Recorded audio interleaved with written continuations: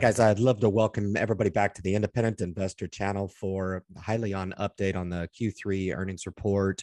I've had my opportunity. I've reviewed a lot of comments online, but I wanted to finish my due diligence on both the report as well as allowed the conference call today from 11 o'clock, which I found to be night and day. On the clarity between the last night's release after the post-market closed down in the market at about 8:05. Hyliion released their report last night, and then was able to provide some excellent granularity and some clarity for me specifically around a couple topics there that we'll talk about. I'm very pleased. I think a lot of what was discussed on the call in response to my two takeaways last night, which made me a little bit uneasy last night going into today. I knew the stock was going to drop. We're used to this. Okay. This means nothing. Okay. A one-day drop in the market means absolutely nothing. For you guys that are justifying selling the stock here, to each his own. I know it's a tough hold. I know for the few people that have the conviction to hold long and the opportunity to either scale down in the position and average down, because we're used to this. Honestly, I found like the pros that I picked out of the report and the explanation from both Thomas and Sherry on the 11 o'clock call this morning made me even more bullish on the company than I've ever been. Here we are. Here closing out 2021, and if you just look at all the accomplishments that has been put forward by Hyliion Holdings in a very, very short time, it is amazing. And there's been a lot of unknowns that have come through with this company, and they've pleasantly surprised. And there's been a lot of knowns that have also come through that we keep on referring to the track that we have to full commercialization. We'll talk a little bit about that. But my solution here, I bought more shares today. I think I settled out at about 650 more shares. Nothing too crazy, but I think a note that I think you guys really should resonate with this, which I find really, I've been doing stock market investing a long, long time. And sometimes I get somewhat wrapped up in, and I don't want to be condescending here. I really don't. But this stock, there was a post in the Yahoo thread, which I found that was pretty darn good, that the stock owes you nothing, and it doesn't. You need to have fair expectations, and for whatever justifications or manifestations that you have in your mind as to whether or not you should hold long or sell in the short term in reaction to last night's earnings. Those are as a result of potentially you're not understanding or acknowledging the long-term value, maybe not to the extent that you did when you initially did your due diligence enough to enter into the stock. And I think there's a wide range there of people who have unfair expectations of a company that is really trying to do it the right way. And that was made very clear to me on the call today about when they were asked about the European markets, and Thomas said, yeah, we know it's there, and we know it's there for the taking. We need to penetrate the U.S. market the way that we know. We know the supply chains. We know the regulatory hurdles. Thomas Healy talked about those with the EPA and a couple other divisions. Those things are real. And the difference between hearing Hyliion talk about those very, very real things that they know they're going to have to get through. That's why he talks so much about the product validation that is really just kicking off right now with the Hypertruck ERX up at Wegmans today at the time of filming this video. I've just concluded the call from Sherry and Thomas and Lewis that they put forward today. I thought it was fabulous. As best I've ever heard Thomas Healy. And I know this is going to be contrary. I did join the Discord group last night for the first time. Appreciate those guys welcoming me in there, guys and gals, for sure. Really appreciate it. I think I was probably a little bit disappointed, I think, in the reaction when at 8:05 the release came through. And there was some real scathing interpretations of the report. I just didn't take it that way. contrary to our friends over at 𝗋𝐋𝐴 Corporation, right, that released that they're paying 125 and a fine, and they've got a reservation as well for 25 of their trucks to an unnamed disclosed patron, and the stock pops 25%. We're off about 15 bits today, which is it means nothing. It means nothing. In the eyes of the stock market, I always said, look, if Hyliion couldn't achieve perfection in the market, even at the perfection that they've been able to achieve over the last 18 months, in my opinion, I thought they've done everything above board. I really do.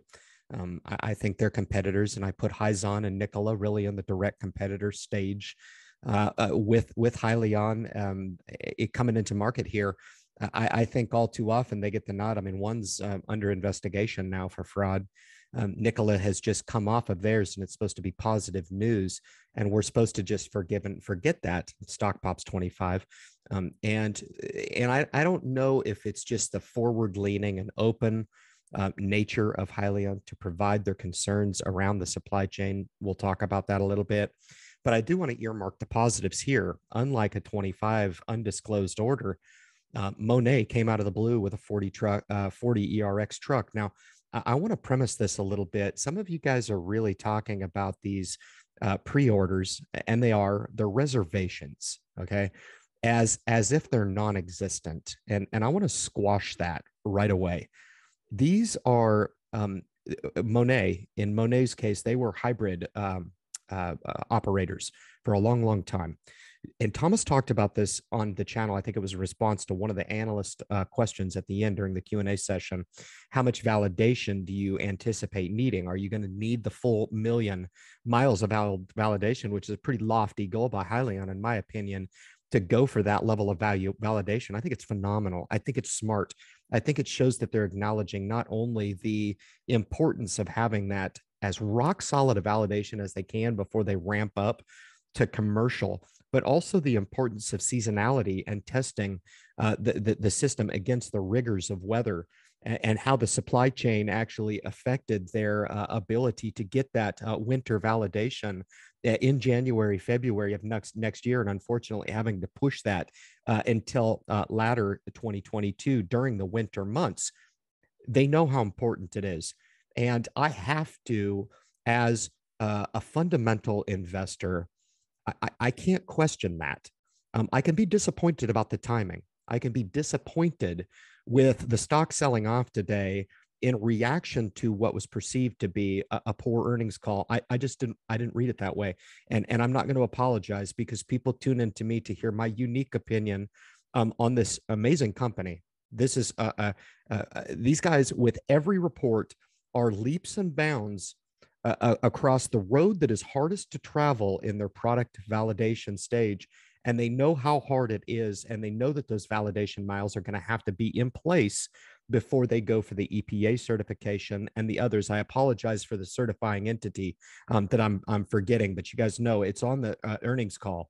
And for you guys that are interested in Hyliion, and you're not invested in the company, or you are and you're long company shareholder like I am, you need to read the script, and you need to go and you need to hear the webcast. You can find both of those on HYLNholdings.com. Fabulous. Tell you everything you need to know about the updates of the company and then some. But I thought the 𝑚onet 40 ERX truck order was phenomenal. They can't fill the order right now anyway. So what are you getting all crazy about just calling it a reservation, and therefore it's null and void? Thomas Healy, about 1.5 years ago, gave an interview where he talked about the importance of never disclosing information that he couldn't publicly disclose. It means enough to me to know that the 𝑚onet 40 ERX truck order was good enough to mention during the 3Q earnings call. That to me is validation enough. Furthermore, 𝑚onet is a customer that I had never heard of before. This should be a positive case. Could Hyliion have broken this news off and released it a month ago? I don't know. Don't really care. They chose to roll it out on the earnings call. And I just think it speaks to Hyliion's ability to surprise to the upside and continue to deliver on all fronts. My whole bullish thesis around the 𝑚onet order, why I put this in the pro category, is this is an existing customer that, if you did your due diligence like me, I didn't see 𝑚onet in any of the documents that I ever read and reviewed. as a potential customer, and there has to be others out there. And that's what I'm so excited about, is the ability of these customers who have been had their product validation using the hybrid system. No, not the ERX, but to understand the ins and outs of dealing with Hyliion as a company, customer service, the technology, the durability, the driver ability, right? The savings and the costs that exist therein. Do you think Monet would have stepped to the forefront and ordered 40 ERXs if they weren't happy with the initial hybrid products? Right. Look at this a little bit rational, guys. And this is being reviewed right over. Most of the pros in this were completely glazed over, and the stock sold off today. The stock market has got it wrong. It's no problem.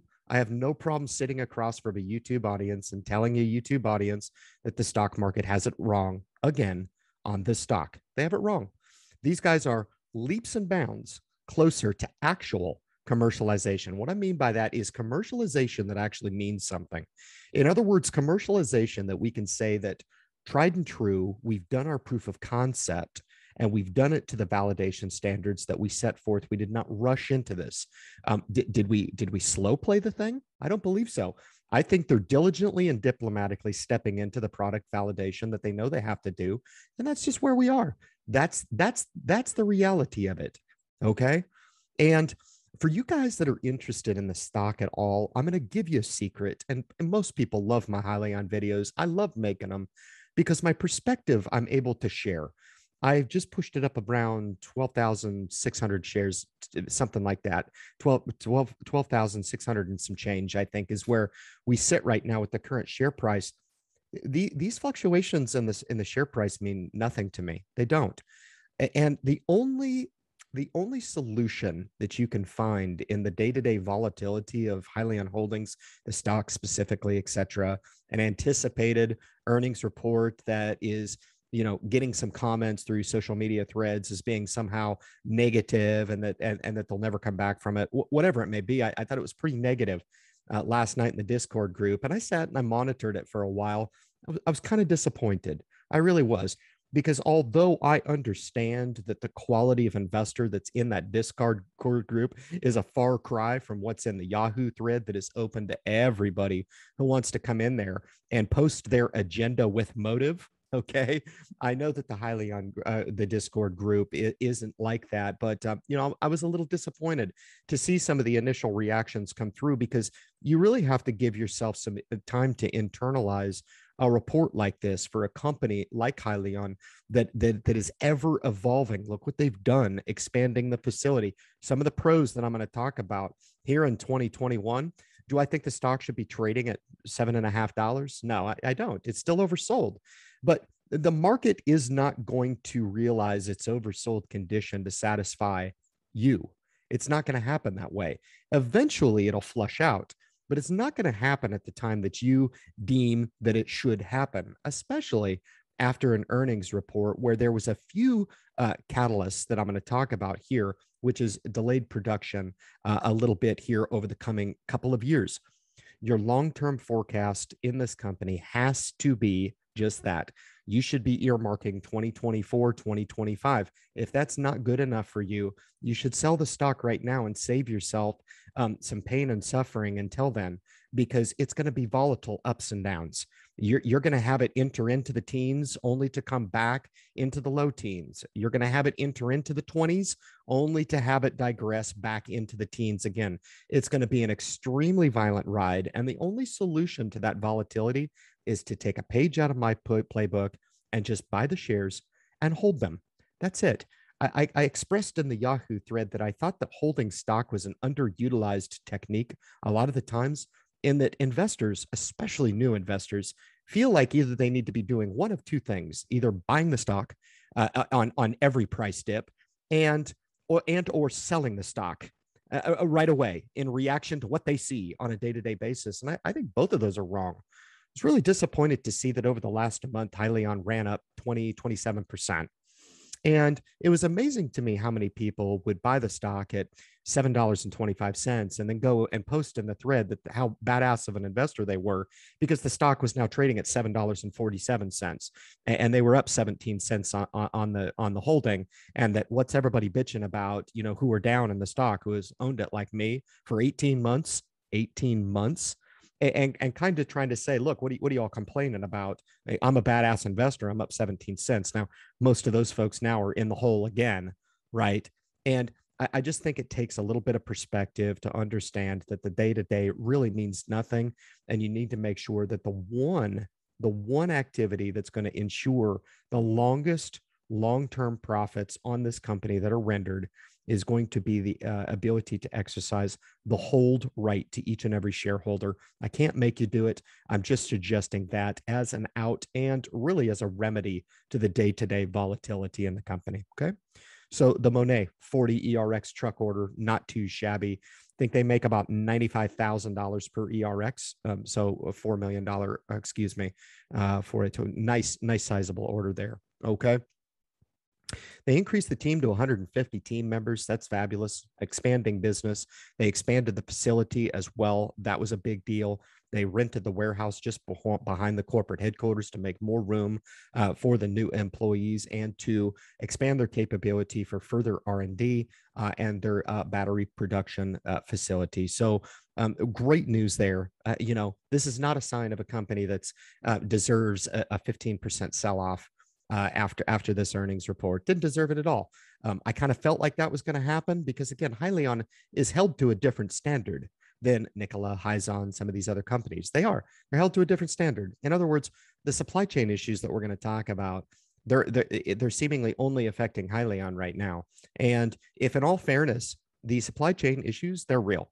They are real, but they are affecting everybody across the market. And I think the market is remaining elevated here and not really seeing the supply chain effects. You guys know when you go into Walmart and you want to get some almond milk, it's gone. You want to get one of your favorite products, you're used to going in there. We've been conditioned to go into supermarkets to pick out our goods and never, ever have to deal with an empty shelf. We're dealing with that more often than not because of the supply chain effects and wrinkles in shipping right now with the container ships off the coast of Southern California, et cetera, right? These are very real effects. Hyliion is not the only company, okay? And for a marginal 200 Dow sell-off day, Hyliion shouldn't have been down 15%, in my humble opinion, based on the report that was rendered. Lowered the operating expense to 110 million.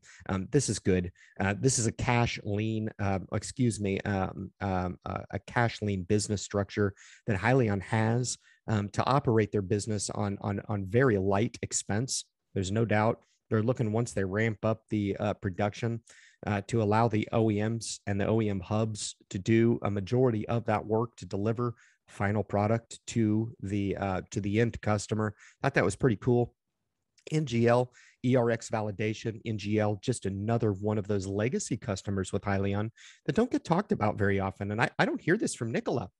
I don't hear these established relationships that are along the lines of getting to an end customer that is going to be with them for life. Hyliion has a ton of them. They have a ton of them. They're dealing with Wegmans right now up there for the official rollout of the ERX, Hypertruck ERX, to present them the keys and have them start on their validation. If Wegmans comes online, everybody else is going to fall in line. Wegmans is huge, thousands of trucks. It only takes one. You guys think that they need to win the entire industry? They don't. For you guys that are selling based on last night's earnings report, you'll regret it. You will. That's just my opinion. I don't wish you ill will. I just think that you'll regret selling on an emotional reaction to a reaction that I was kind of disappointed in. I watched for a while and then I thought, okay, I got my head right. And then I went in and I read and did my own due diligence on the report. I thought it was good. The things that were not good, were out of Hyliion's control. As in other words, I didn't think there was anything in the report that gave me some sort of an indication that Hyliion wasn't staying above bar with their application, in meeting timelines, in navigating or finding alternative solutions to the supply chain shortages, which fell in the pro category. The Wegmans delivery was huge. This is the final step. If we can get this way with the other 10 members of the Innovation Council, Wegmans being the 11th member, this is exactly what we want. We can start the clock on those million miles of validation, which Wegmans doesn't need it. They don't need it. They're good. Some of the other ones aren't going to need it either. Some of these legacy customers, I don't anticipate that NGL is going to need it. New hiring vice president to commercialization came over from Ryder, which is a hyper truck innovation council member. So we got him on the team. That's fantastic. 10 years of experience in the business, in commercialization. So hitting on all fronts with the management team and the expansion of the team. I failed to mention that with the vice president of commercialization efforts. But the Wegmans deal is huge. And this is just a sign of the times when they're able to roll this out during a time like this, where we've got such supply chain issues that Mr. Healy talked about on the call being so impactful that they had to wait in upwards of 1 year for a particular parts to hit the loading dock so that they could finish their build out of their products. They alluded to this now. There are trucks at the facility that are incomplete, that are being succumbed to and victims of the supply chain shortage. There's nothing that should be, it doesn't mean that Hyliion is going out of business because they've been thrown a cog or a monkey wrench in their supply chain and those parts that they've identified. Something that I picked up that Sherry talked about as well is their ability to identify, solidify those relationships once the supply chain issues start to materialize and become a little bit more open to markets the way that we're used to.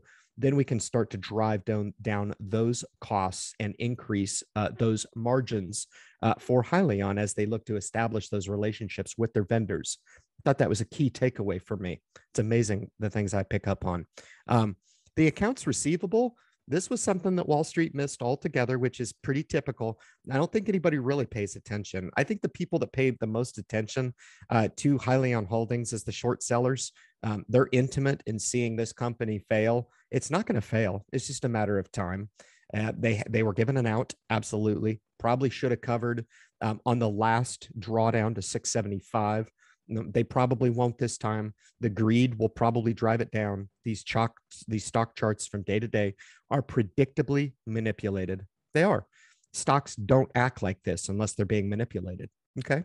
And Hyliion is right square in the smack of said manipulation. There's no doubt about it. That's why you're getting some of the flux of volatility, the ups and downs. It's enough to drive really anybody batshit crazy. But the large institutions, they get it. Unfortunately, the ill-advised, ill-prepared, and uneducated retail investor, you don't stand a chance. You don't. You're going to sell out of it. You're going to sell out for the wrong reasons because you couldn't stay in the pocket for another year, year and a half, 2 years, to where you can really evaluate the company on its own merits. And if you don't think that those results are going to materialize over time, you're crazy. We've got all different stages of materialization of the product right now. And so the expectations into the coming years can be predictably positive based on what we're doing right now. And I'm not sure if I understand, if people truly understand that. Those that truly understand it, they'll hold all day. It's not going to matter about the day-to-day price fluctuations of the stock at all, because they understand what they own. The R&D spending, I thought, was a positive. R&D spending moved up to about 17 million. And so I find that those are investments in the company that will pay dividends later on. It's hard to quantify that. It goes right to the bottom line as far as cost to operate the business, operating expense, but it has to be done. Those things have to be done right now.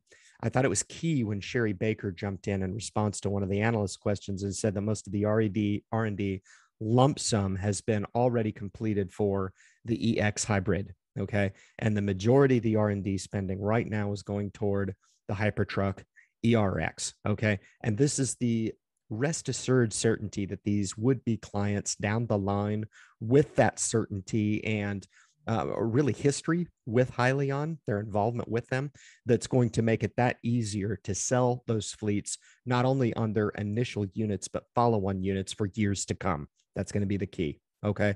So I found that to be extremely interesting. But the accounts receivable at 359, everybody missed that. That was great. That's only 359,000 that's sitting on the books right now in sales. So interesting enough, those are probably some hybrid units that snuck on the books. I figured about 18 to 20 units, I guess. You guys can correct me if I'm wrong there. But that was an extreme increase from last time. I think there was about 89,000 on the books last time. A marked increase to 359,000 in accounts receivable. Again, Sherry doubled down on the fact that this is immaterial. I totally agree. 359,000 is not going to change the needle. However, those accounts are starting to be solidified.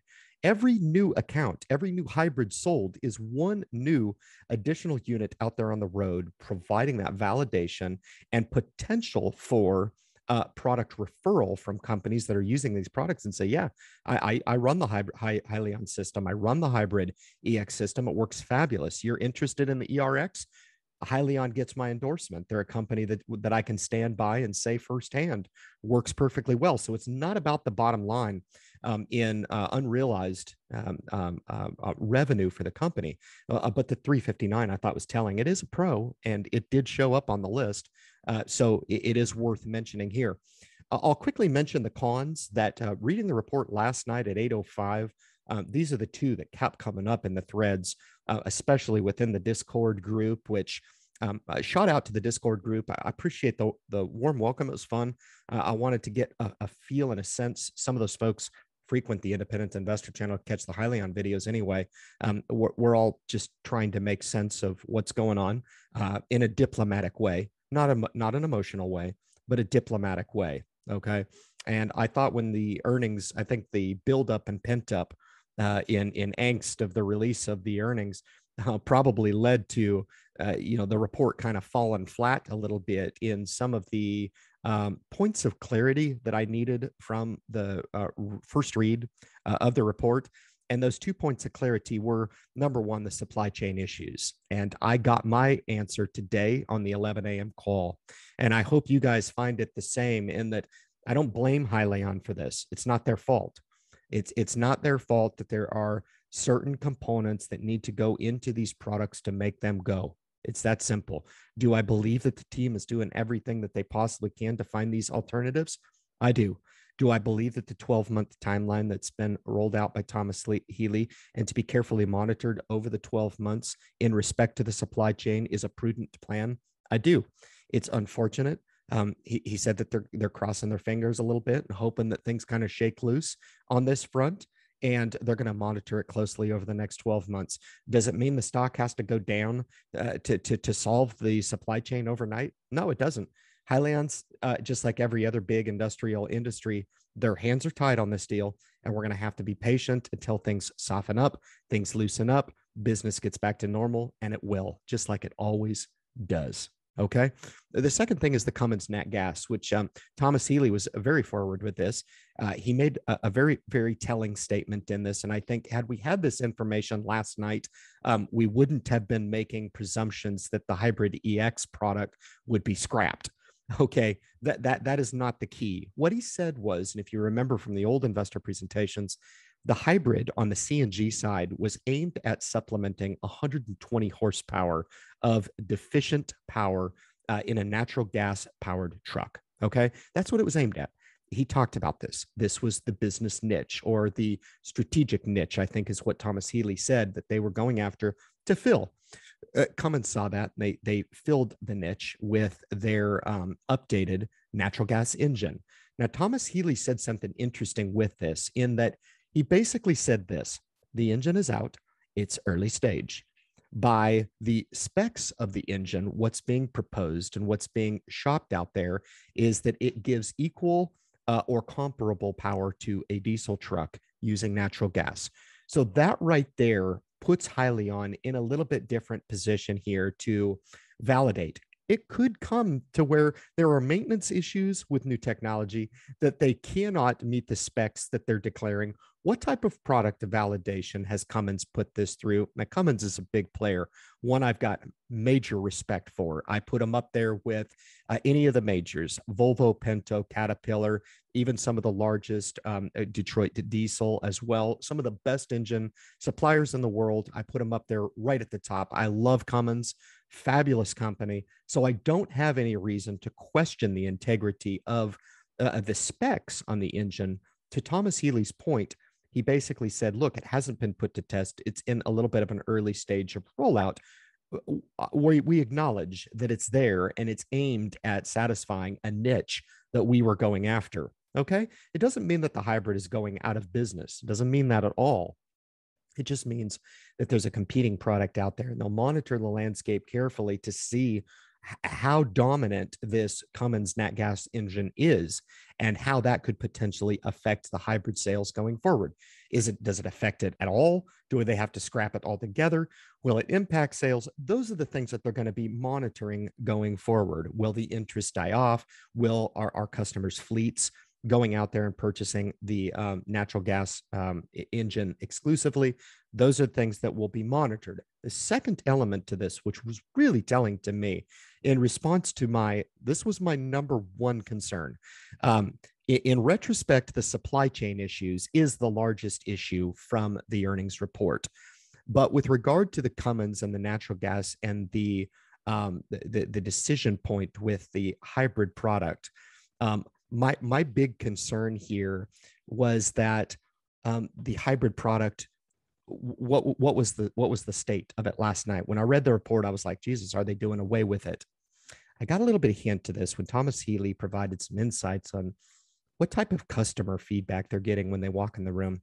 And they're always asking about and showing an over interest to the Hypertruck ERX product. Okay. It made it sound like there's not as much interest in the EX product, the hybrid product. Now, it has to fit a specific application, a terrain application. Thomas Healy talked about this as well. Whereas to go true BEV, the Hypertruck gets it done. So is there an opportunity there to pour all of the interest into the Hypertruck ERX? I don't know. We'll be monitoring that over the next 12 months to see where that product goes. There are sales on the books right now. I presume that those sales and accounts receivable are those hybrid units. We'll see how the customers like them. Perhaps maybe there's customers out there that don't do business with Cummins. Maybe there's those out there that prefer not to do business with Cummins for whatever reason.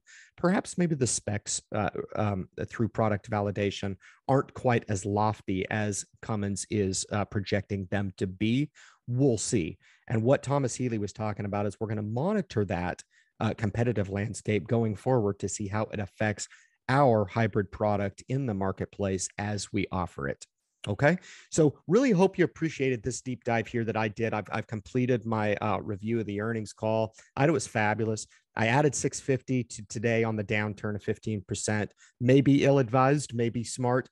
For me, anything sub 10 is a good buy. Anything for me and an opportunity to drive my cost basis even lower, which is about a little less than $11.30 right now. So not too far off of that mark, especially for somebody with a long-term goal in the stock, and especially probably looking to deploy a defensive mechanism to say, look, maybe I was looking for some rollout into 2022. I think we should probably bump that forward into latter 2022 and into 2023. And if you just want to put it on the safe side, the interesting rhetorical question you want to ask yourself is this stock going to be trading at 750 in 2022? Is it going to be trading at 750 in 2023? Is it going to be trading at 750 into 2024 and beyond? Those are the questions, and those are really the validations that'll help you stay steadfast in your position, understand what you own, not only now, but into the future. Ask yourself, don't you want to put yourself in a decision to look at that holding in 2024, 2025 and say, man, I'm sure glad I didn't sell the stock. Look how bad it was. That was bad times back then in 2021. We were going through one of the worst pandemics that the world has seen. We were going through supply chain issues. We were talking about a political change in political environment, and we just passed the infrastructure bill for the first time that addressed some of the climate change issues and green initiatives that is taking us out of the diesel era into a new era. And I knew it at the time.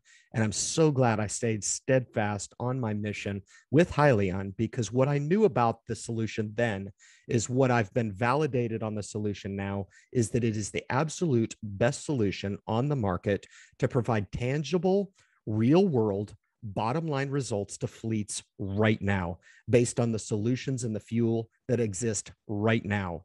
This solution can be put in the hands of these companies that are demanding this product, and these technology companies like Hyliion are scrambling to make that happen. Guys, thank you so much for tuning into the message, and good luck in your investment future.